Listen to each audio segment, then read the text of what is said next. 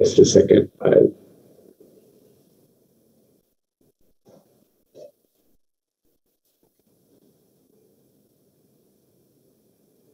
Okay. Can you see the presentation now? Yes, sir. Yes, sir. Yes, sir.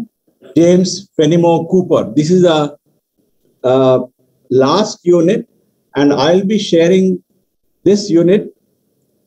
I'll be dealing with two prose selections. One is by James Fenimore Cooper, and the other is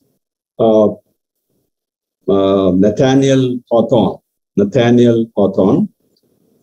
I'll try to finish off both these today, and the rest of the units will be covered by Dr. Melissa Helen. Okay, who will be, I think, taking the classes after me. In drama, one is left, sir. In drama, one is left. Drama. In drama, one. No. But I'm not doing drama. Right? I am only doing unit 1 and then poetry. Right? Okay? Got the idea? Yes, sir. I will be dealing with, as I told you at the beginning itself, that each of us will be taking 2.5 units. Okay? So I have taken 1 unit, that is a background. Second unit is poetry. We started with Phyllis Whitley, Walt Whitman, Robert Frost. And then prose, you have the two, Fenimore Cooper and Nathaniel Hawthorne. The other thing, Isaac Asimov and other things that will be done by other teachers. Okay. So James Fenimore Cooper, a very popular figure in American literature and also world literature. Fenimore Cooper's most famous book is Deerslayer and The Last of the Mohicans. Now, The Last of the Mohicans was made into a film, maybe 2 times, but I think you are familiar with the recent one that was made almost, I think, a decade ago, James Fenimore Cooper's Last of the Mohicans. It's an amazing, it's a very interesting film. Of course, they have adapted and changed the novel, okay? Yeah, Fenimore Cooper's name is almost invariably associated with The Last of the Mohicans, The Leather Stocking Tales. Now, Cooper's stories are about the American frontier. When I was discussing Lincoln, I said that Lincoln's father, Thomas Lincoln, was a frontiersman. Now, what is a frontier? Frontier, as students of American literature must be aware, is the westward movement.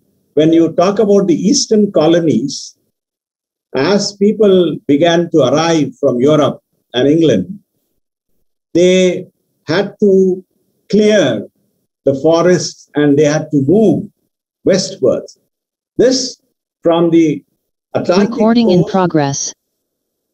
Okay. Now see, the Atlantic coast, and from there, the movement was towards the Pacific coast. Pacific coast would be to the west of America, meaning most famous is, you have California and all other places to the west. So this westward movement is called the frontier. This frontier thesis is invariably associated with the American historian, 19th century, Frederick Jackson. Okay? Now Jackson's, the significance of the frontier in American history.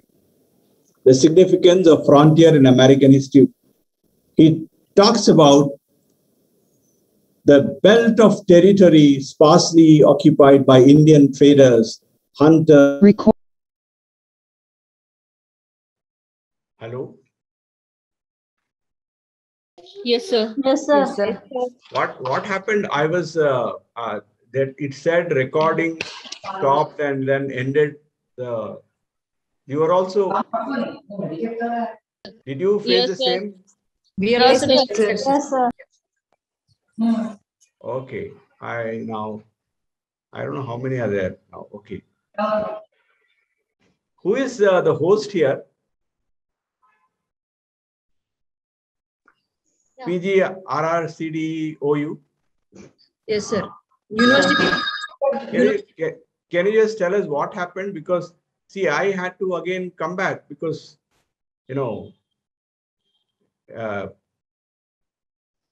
yeah. Actually, what happened, today they have logged in very late, sir. They will log in early, but you have logged in first, so you became host. They have to No. I didn't become host, ma. I was trying to mute, so I didn't have those, functions. So I'm just like all of you. Okay, I'm not made the host now. Yeah. Anyway, I think in the middle of the class they cannot record, so they have disconnected it and they have connected it, sir, to recording. They are recording it now. Yes, sir. They record. Yeah, because earlier also it said it's recording. No, sir. It was.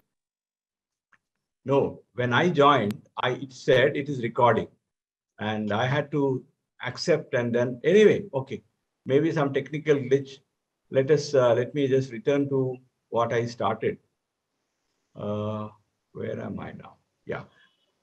Quickly, please pay attention to what we are discussing, because this is the frontier that we are talking about. So now, so there are three frontiers in American literature. American history. One is the first frontier is the first settlers, the Native American resistance to expansion. Okay. So this is from till 95, sorry. Now, the Iroquois are the tribes, or they are also called the Iroquois, okay, tribes. Mohawks, Onondaga, Oneida, Cayuga, Seneca, Tuscarora. These are the 6 nations, and they made a treaty with the settlers. The second frontier is the Louisiana Purchase, which, they purchased from the French. That's why it was named after King Louis, Louisiana. Western half of the Mississippi River Basin purchased in 1803 from France. The third frontier from 1840 to 1890, it's called the Oregon Trail. Oregon Trail is, the great caravans which were moving from the east to the west towards the Californian coast. Later on, the Union Pacific, okay, the great railroads which were, laid by the, through the different states, connecting east, west, north, south. Okay. So in the United States, when you are taking an interstate, okay, a road, usually now it is the north, south, and the east, west. So the roads are going from north to south and east to west. Okay. Right. Well, they are called interstates, not the national highway as we have. They are called interstates. Okay. Connecting one state with another state. Right. Why I talked about the frontier is that frontier refers to the encounter between the Western, European settlers who came, and then the native populations, the thousands of tribes which were already there. There were wars and they made treaties. So you will find all this frontier experience. Many of the Europeans were friends with the Native Americans. They were on friendly terms. It was a kind of a sometimes give and take. Okay. They lived together, hunted, and they were mountain men, trappers, meaning people who hunted and people who were involved in the fur trade. Some of you must have watched this very important film, which was also about, climate change, ecology and all. Leonardo DiCaprio acted in that film, and then he had a long conversation with Barack Obama. This is called Revenant. Anyone here who watched the film The Revenant? Anyone? Okay, no. The Revenant is about people hunting for pelts. Pelts are the skins. So, yeah. So keep this in mind. And this is the, can you see the map? Yes, sir. Right. Sir. So there are, it will help you to keep, you can remember this as you read American literature, or, when you think of America and its history. The 13 original colonies from Maine to the north to Georgia in the south, right? So there are New England colonies, Maine, New Hampshire, okay, Massachusetts, Rhode Island, okay, and Connecticut, okay. The New England colonies and middle colonies are in, New York, New Jersey, Delaware, Maryland, Pennsylvania, all are. And then the southern colonies, Virginia, North Carolina, South Carolina, and Georgia. Well, now this is the frontier. Now the red color, the line that you see is the frontier. Okay, of course, the northern part is province of Quebec and others now form part of Canada. Okay, now the conflict was around this line. Okay, wherein people moving to the west encountered the resistance by the Native Americans. Fenimore Cooper, now he came from an illustrious family, okay? The famous Cooper family, his father was a judge, okay? Now, and Cooperstown is named after their family, Cooperstown in New York. And he had the influences of Quaker mother. His mother, okay, was a Quaker. We already talked about Quakers when we discussed Puritans. And well, two other colonies, the Rhode Island colony by Roger Williams and Pennsylvania by William Penn. Cooper is remembered for what is called as a patrician Democrat, meaning though he was a Democrat, he believed in this kind of a, privileges of the aristocrat. So aristocratic reactionary is a term that is used. And is also seen as a founding father or founding figure of American historical novel. Now, what does a historical novel do?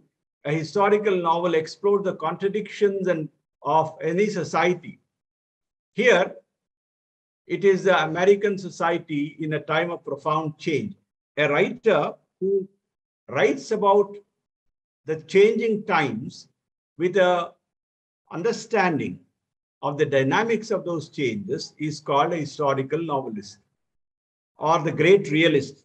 Now, if you take the great Russian novelists like Tolstoy, Dostoevsky, Gogol, Turgenev, Pushkin, all of them, Chekhov, they wrote about the transformation that was coming over their societies.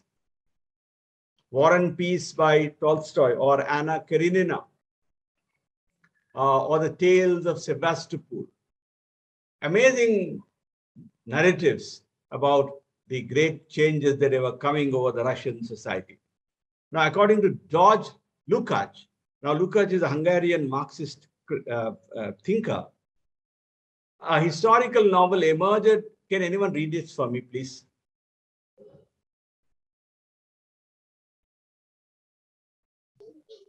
According to the George Lukács, the historical novel emerged in a movement of national and social transformation and constituted an effort to understand the present as formed by the past to link the formation of the nation to its history. Cooper developed and popularized such widely diverse literary forms as the scene novel. The novel of manners, politics are subjected to rigorous dramatic analysis. Thank you. Rigorous dramatic analysis. Now, one who can understand, okay, and the characters are constituted by the historical peculiarities of their age. Now, the characters in a historical novel, they actually tell us, or they are shaped by the tendencies of a particular time. And Cooper, in American context, is considered to be one of the important writers, in this particular tradition. So he inaugurated and popularized these diverse forms, literary narratives, which talked about the contemporary times, the sea novel or the novel of manners or the dynastic novel, which covers many generations. Now, the most important fictional character that Fenimore Cooper created is that of Natty Bumppo. Okay. Now, Natty Bumppo is the hero of Leather Stocking Tales. Now, the hero himself a neutral ground to the extent that his actions and allegiances provide an opportunity for opposing social forces to be brought into human relationships with one another. The moral landscape he negotiates is the place of crisis and collusion. And that crisis and collusion are expressed in personal as well as social terms as a function of character as well as event. Now, the point here is the character, the central character here, Natty, through him, the writer presents the various conflicts between, different forces, social forces. So the conflict takes a personal form, but it also is happening in the larger dynamics of the changing times. Now, the Leather Stocking Tales are actually 5 novels, which is about a frontiersman in the primarily former, Iroquois areas in the central New York. Now, the New York was actually, people who lived there were the Iroquois. And even on the Ellis Island and Liberty Island, where the Statue of Liberty is, that also was used by the Native Americans, by various tribes for ceremonial purposes. That's what we read. So what are the 5 major works which deal with a character of Natty Bumppo? Now, Natty Bumppo is given different names. Leather Stocking, Pathfinder, the Trapper, Deer Slayer, the Long Rifle, and the Hawkeye. So these are the different names of the same character. And this character is raised by the Indians. Indians, who are the Indians in the American context? A quick answer. Native Americans. Native Americans, good. Well, so raised by Indians, he is a brother and also a comrade of, Chingachgook, who is a Mohican. Mohican is a tribe. And he's a complex character. And Cooper explores human experience in the context of historical events and contemporary history. Even in this narrative of Eclipse, also, you find Cooper close attention to the detail and what's happening. And we find a sympathetic portrayal of indigenous tribes. It could be because of the Quaker influence of his mother, because the Quakers, they had different belief systems. So they talked about brotherhood, and also most of the Quakers were all abolitionists. Quakers were against slavery. So Quakers also, Pennsylvania, Penn, he made a contract with the Native Americans, and their relationships with the Native Americans were very, very cordial and very humane. And America is Eden or wilderness. We already discussed this. And what form of society is needed in the new world? That is the question that these, on the one hand, you have the Rousseau's noble savage. And there is this Puritan, understanding of the Native Americans as the devil. Okay. So the point is there is an ambivalence, and Cooper, is trying to, understand actually the other, that is the Native American. So yeah, these are the pioneers, last of the Mohicans. Recording in progress. Okay. Yeah. Now the story, the eclipse, the story is there in your reader, I think, and it's also available on online. Now the eclipse was published in 1869 issue of Putnam's Monthly Magazine posthumously. Posthumous means after the death of the author. It is about it is set in Otsego County. You have counties in America, okay? Bibb County, Macon County, okay, Lafayette County, different counties. So it is in Otsego County, New York, and Lake Otsego, the headwaters of the Susquehanna River. Now, one thing that you need to remember is most of the place names in America are derived from the Native American names. Some of them are very, you can immediately realize, like the word Massachusetts, okay, is from the Massasoit, we all know. And Wyoming, Ohio, Idaho, Mississippi, all these are names which came from the Native American place names. Got the idea?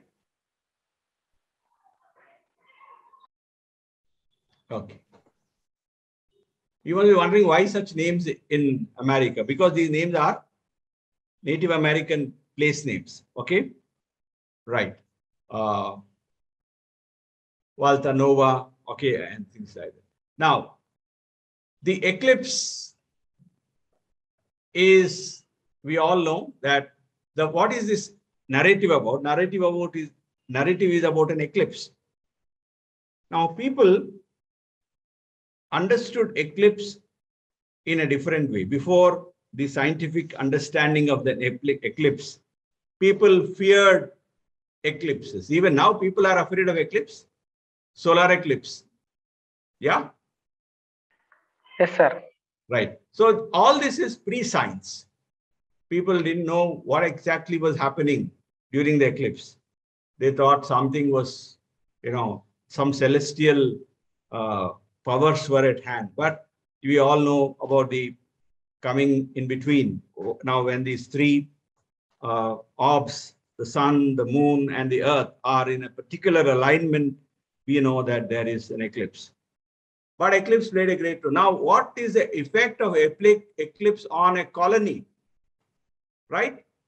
So it's an amazing study in the effect of eclipse on people, on the landscape, on the livestock, on the animals.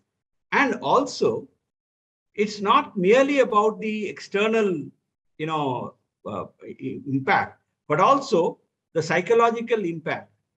And there is also a story here. There is also a dramatization here about somebody to be hanged. Okay. So a hanging is to take place. A very interesting a narrative that Fenimore Cooper makes here. Can anyone read this?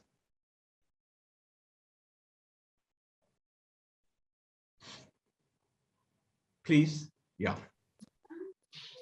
The eclipse of the sun, which you have requested me to describe, occurred in the summer of 1806 on Monday, the 16th of June. Its greatest depth of shadow fell upon the American continent, somewhere about the latitude of 42 degrees.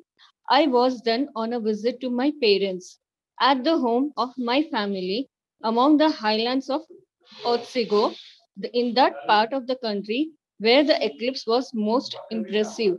My recollections of the great event and the incidents of the day are as vivid as if they had occurred but yesterday. Thank you.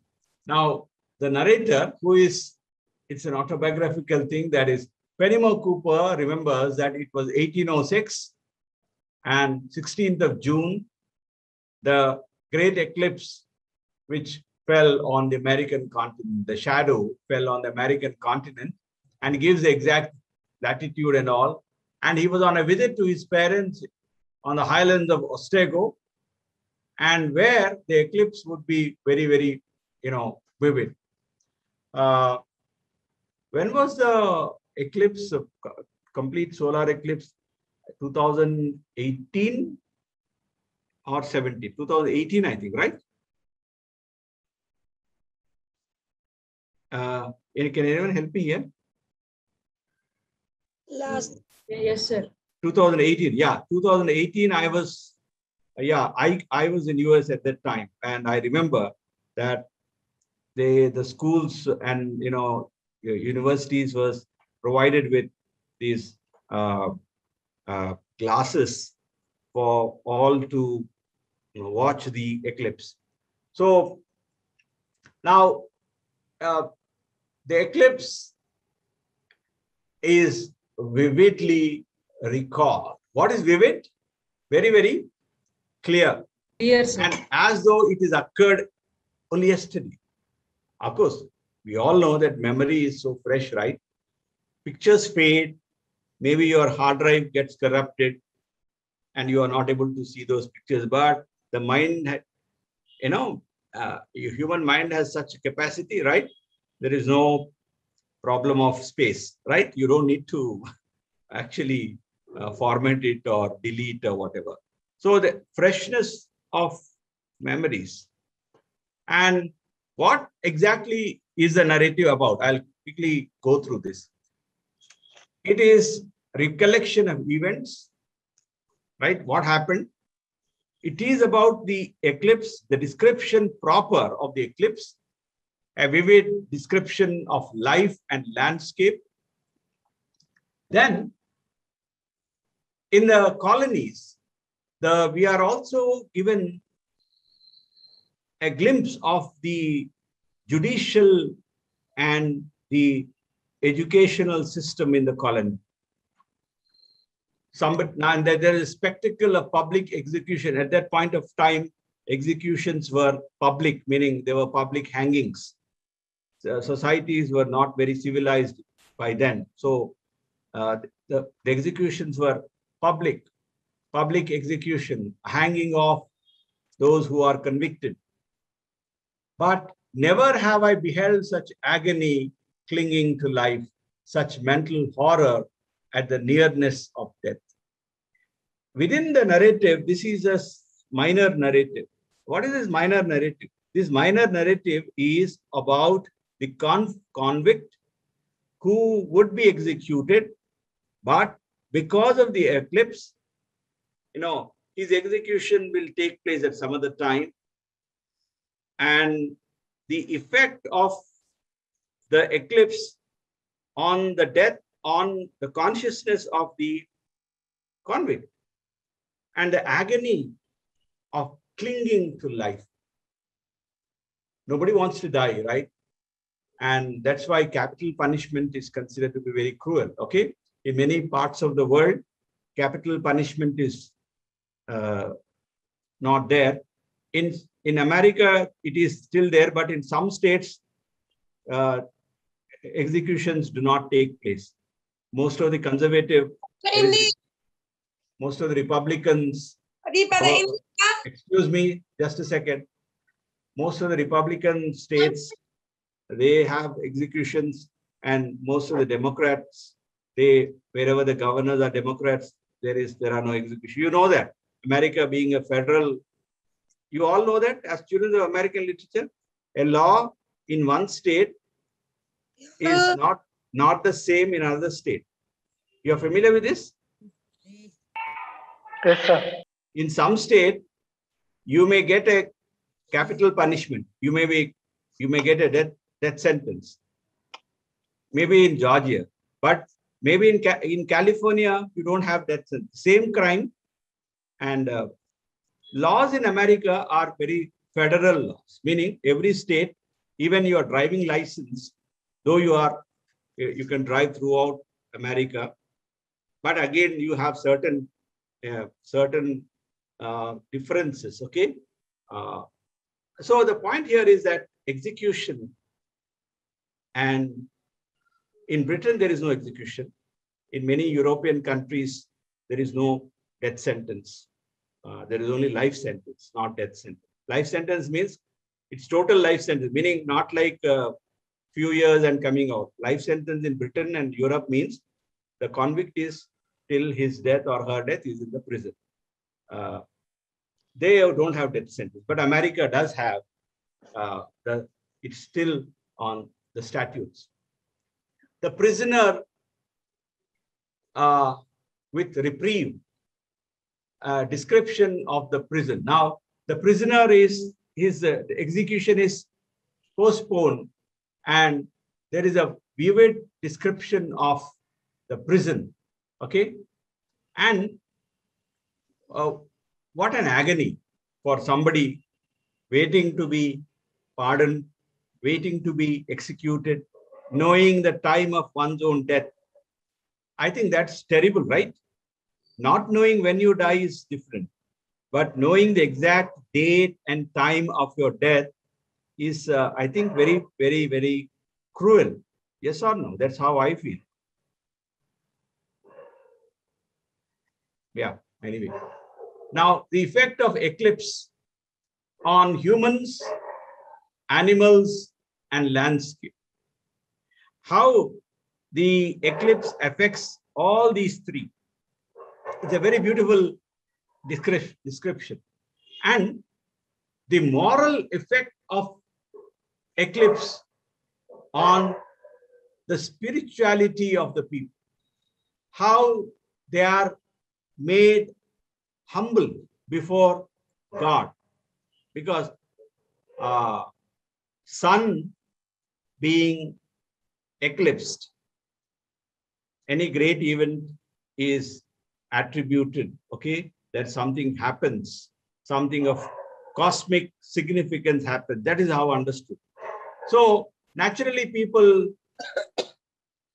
use this opportunity to reflect on their own littleness, of their own insignificance in the wider scheme of things. So one thing that you need to focus while reading the narrative is the narrative technique of imagery that is used, and then the narrative is very, very lyrical. Okay, so these are the things that you need to think about the eclipse. Okay,